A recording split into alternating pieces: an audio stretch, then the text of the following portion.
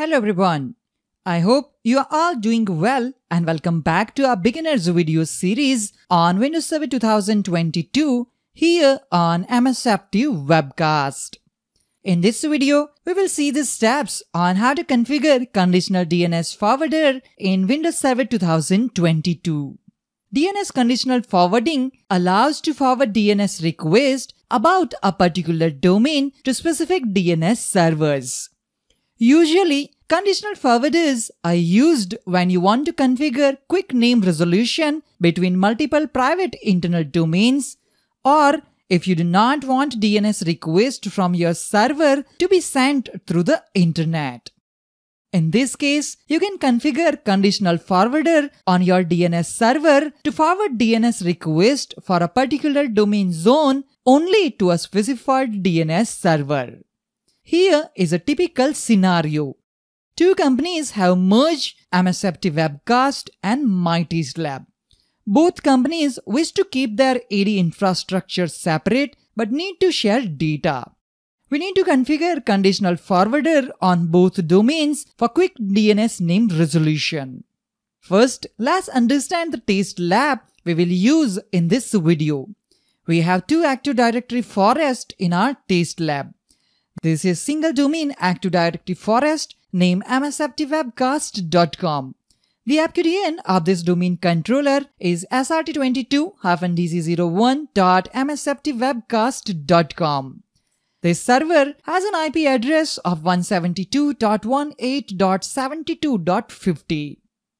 This is our second Active Directory forest named mytastelab.com.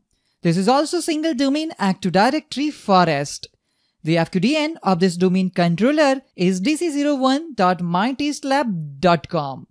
This server has an IP address of 172.31.72.50. First, we will verify that we cannot ping the domain controller in the msftwebcast.com domain. To do that, right-click on Start menu and select Windows PowerShell Admin. Type ping srt22-dc01.msftwebcast.com and hit Enter key. After waiting for a few seconds, we will receive message that ping request could not find host srt22-dc01.msftwebcast.com. Our DNS server is failed to resolve the IP address from the given host name. Let's add conditional forwarder in DNS. Go back to Server Manager, click on Tools and select DNS to open DNS Manager. Expand your server name. Click on Conditional Forwarders. Right-click on Conditional Forwarders and select New Conditional Forwarder. Type DNS domain name. In this example, the domain name will be msftwebcast.com. Now enter the IP address of the authoritative DNS server for msftwebcast.com DNS zone. In this example, it is 172.18.72.50. Now hit Enter key. You will see a check mark or X next to the IP address you enter. Do not worry about an X if you know the IP address is correct. This just means it could not do a reverse lookup on that IP. If you entered a AppQDN and it shows an X, then you have a problem. Under Server AppQDN, it says Unable to Resolve. It is recommended to enable this checkbox to store this conditional forwarder in Active Directory and replicate to all DNS servers in this forest. If you don't select this option, then you will need to enter the forwarder locally on each DNS server. Click OK to save the forwarder setting. Now let's go back to Windows PowerShell again. Let's type the same command ping srt22-dc01.msftwebcast.com. Hit Enter key. We are getting replies back from the IP address 172.18.72.50. This means a local DNS server is able to resolve the IP address of given host name using conditional DNS forwarder. We also need to add conditional DNS forwarder in msftwebcast.com.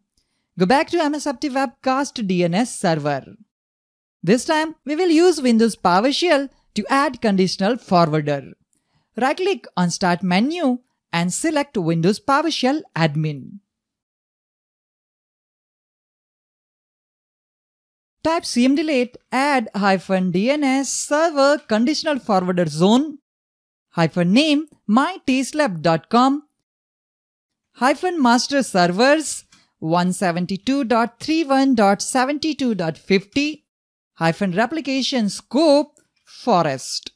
Here, replication scope with forest switch is used to store this conditional forwarder in active directory and replicate to all DNS servers in this forest. Hit Enter key to run cmdelete. The conditional forwarder added successfully. Let's check that in DNS Manager. Click on Tools and select DNS. Expand conditional forwarders and click on mytastelab.com. Right-click on it and select Properties.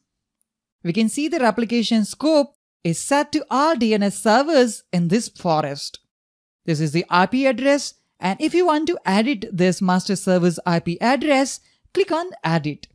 If you have two authorized DNS servers for mytastelab.com, you can enter the IP address of the second DNS server here. Let's click on OK and click on OK again. Let's go back to Windows PowerShell and type command ping dc01.mytastelab.com and hit Enter key. We can see we are getting replies back from the IP address 172.31.72.50. This means we have successfully configured conditional DNS forwarder for mytastelab.com domain using Windows PowerShell. That's all for this video on how to configure conditional forwarder in Windows Server 2022 DNS Server using GUI and CUI method. I hope you found this video helpful. If you have any questions and suggestions regarding this video, please let me know in the comments section. Thank you all for watching this video. Have a nice day.